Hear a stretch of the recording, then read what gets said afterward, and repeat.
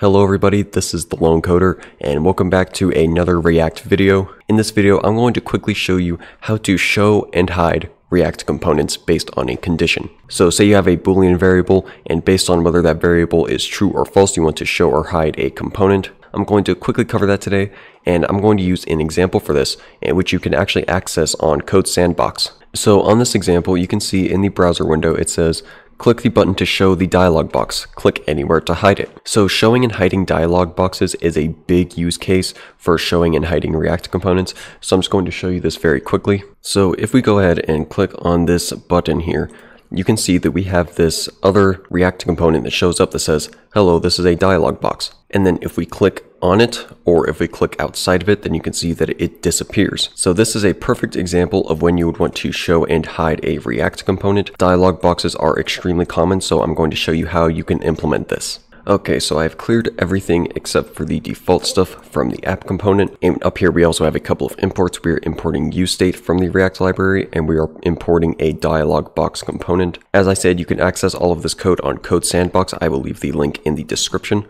So first of all, what we're going to want to do is at the top of the app component, I'm going to make this a little bit bigger so you can see it. We are going to create a state variable. So that's going to be const, and inside of this destructured array, we are going to call the state variable dialog box visible. It's going to be a Boolean variable that we can use to determine whether we want to show the dialog box or not.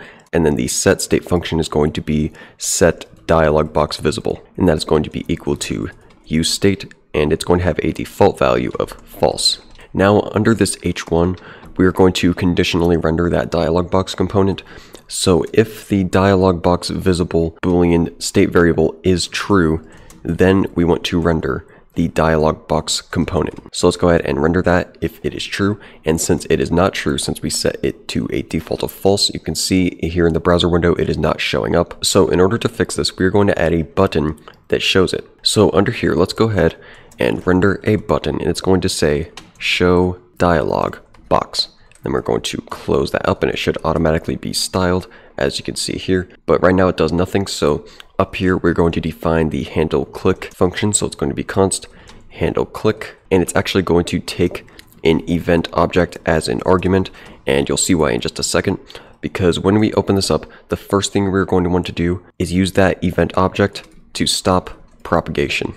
And the reason we are using the stop propagation function is to prevent this event from bubbling. And that's because eventually we're also going to have a click event on this div that's containing the button. And so in that case, if we were to click this button, it would also cause a click event to trigger on this entire div, which would cause the opposite effect. And if you do not stop this event from propagating or bubbling, this button will actually not work, because what will happen is it'll be setting the dialog box visible state to true, but then the event on this entire div will be setting it to false.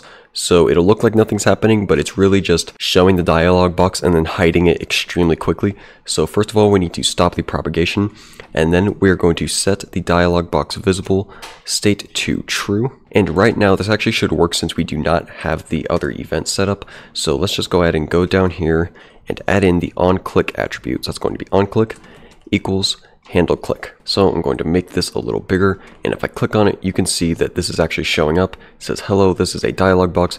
And since I made the window bigger, it's covering up the button. So I'm going to make that normal size, and now you can see that it is showing up, but then we cannot get rid of it as it is. So let's go ahead and fix that. So let's make this bigger once again. And we're going to create another event handler.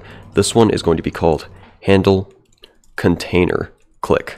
And to make this make more sense, I'm going to go to this click handler, and I'm going to make this handle button click, and I also have to update that down here. And this one is going to be set to another error function, but we do not have to take in the event object as an argument. So let's go ahead and open that up, and we are going to set the dialog box visible state to false instead of true. And then down here inside of the app div, we are going to set the onClick attribute to handle container click. So now I'm going to go ahead and make this bigger, shrink it down again back to normal size. And now if I click on this show dialog box button, we can see that it's showing up. But if I click on it again, then it disappears. And we can click anywhere inside of the app component.